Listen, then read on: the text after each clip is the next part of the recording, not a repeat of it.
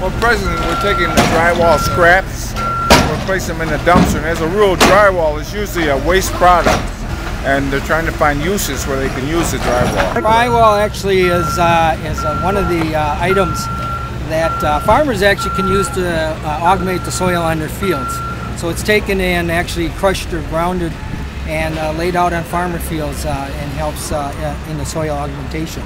The thing to realize on construction sites, this is one of the items that really makes up a weight when you're recycling from a construction site. It makes up a huge amount of weight. You can see we probably have a 10-yard container here, and probably our weight will be close to 7 or 8 tons of material actually coming off this project to recycle. What you're saying is most of the material off a new construction project by weight, one of the big ones is drywall. Drywall only superseded by cement itself. So you get those 2 items recycled on a project, you're guaranteed 50% by just those 2 items alone.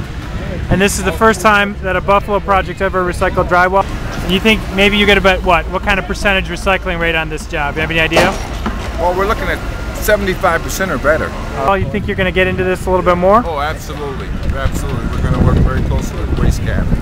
And this is a phenomenal project. Great.